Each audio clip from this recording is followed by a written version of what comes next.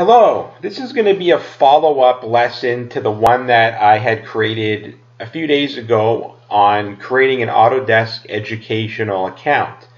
So by this time, Autodesk has verified my status to be able to use Autodesk software.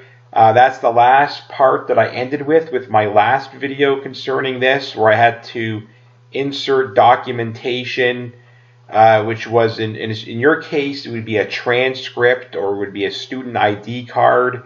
If you don't have anything like that, feel free to contact me so I can give you a hand with that.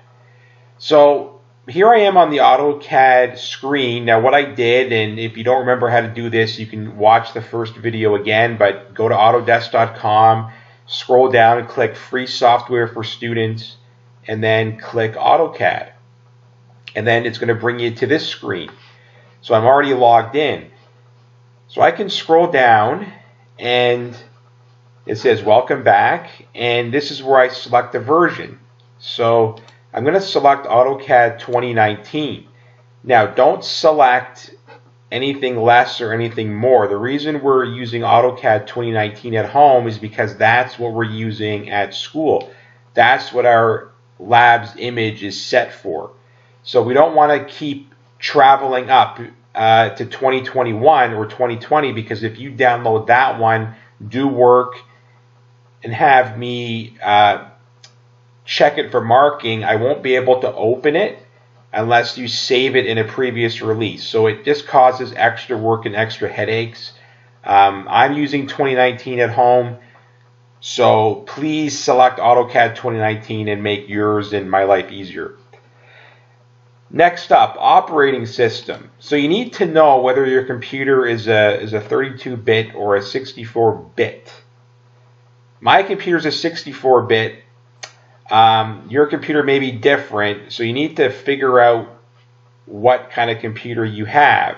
Now, it's different to check depending on what kind of operating system you're using. Are you on Windows 10? Are you on Windows 8?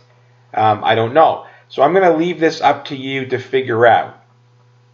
So if you have a 50-50 chance here.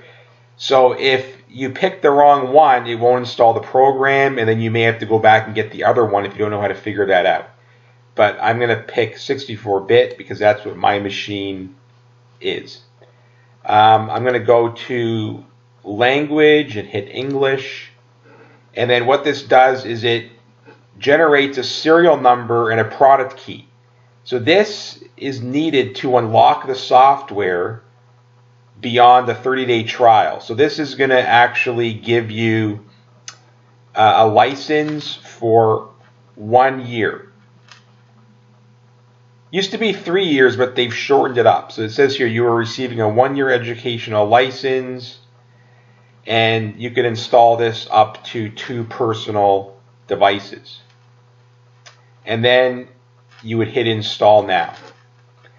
And then go to I accept, hit install, and then run through all of the installation procedures. I'm not going to go through that, but I think you can figure that out on your own. It's pretty straightforward. If you're having issues, you can get in touch with me, and good luck, and I'll talk to you later.